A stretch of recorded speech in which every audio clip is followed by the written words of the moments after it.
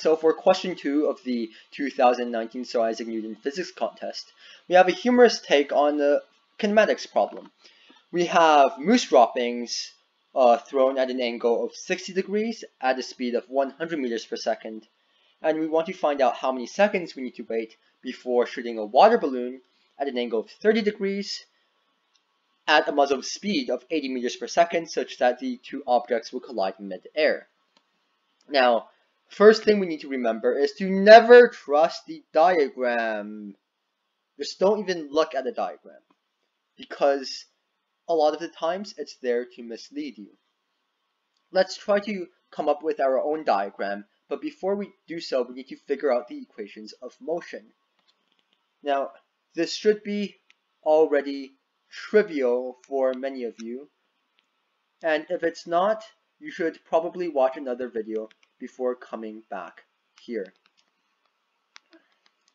But we know the displacement equation is delta D equals Vt plus 1 over 2a delta t squared. And we can break this up into components. You can figure out the y component of its position and the x component of the position.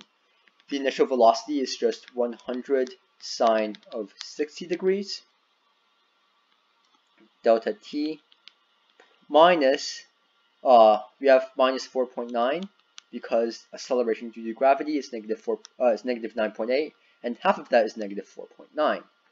And since there's no acceleration in the x direction, the x component of its position will just always be its original velocity, which is 100 cosine 60 delta t.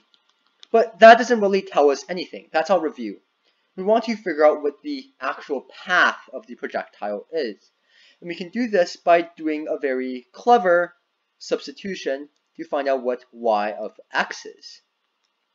We want to know what path it will take and what path it will trace out as if we were actually there ourselves, looking at its physical path across the sky.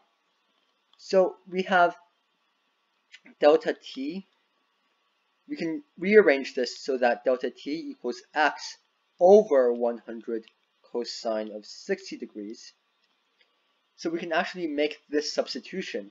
We have 100 sine 60 as before, but instead of writing t, we can write x divided by 100 cosine 60. And then we can have minus 4.9. Instead of writing t squared, we can write x over 100 cosine 60 squared.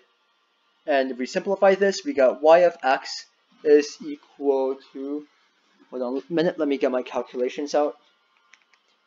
1.7x minus 0.002x squared. Now that's all for the moose droppings. And we can do a similar thing for the water balloon.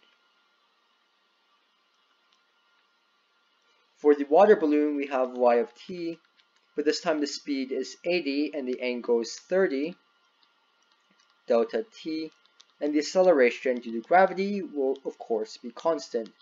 It's not suddenly Mars. And x of t will be 80 cosine of 30 delta t, and there will again be no acceleration in the x component. And we can make this same substitution again. Delta t is equal to x over 80 cosine 30, and we can write y of x is equal to 80 sine of 30 degrees times delta t, which is just x over 80 cosine 30 minus 4.9 times x t squared, for x divided by 80 cosine 30 squared, which is equal to 0.58x minus 0.001x squared.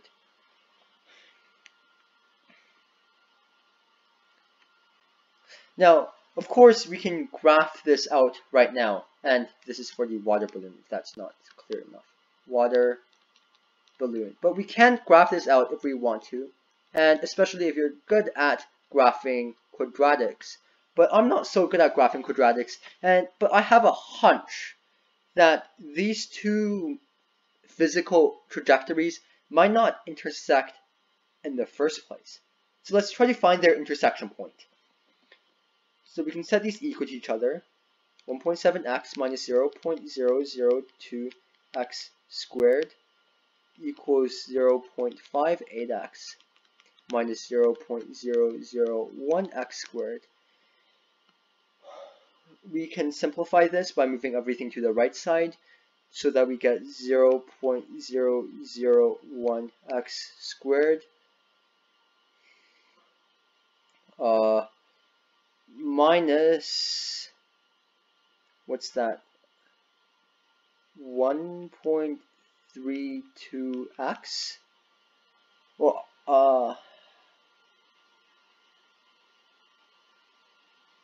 minus 1.32x equals 0. And if we solve for x, we get, if we solve for x and then substitute it in y, we get y is actually equal to negative 605 meters. So it intersects underground, which we know to be impossible. It can't intersect underground, so therefore it can't intersect at all. And since it doesn't intersect, unfortunately, the moose dew unavoidably hits the ground, and the answer is B. Thank you.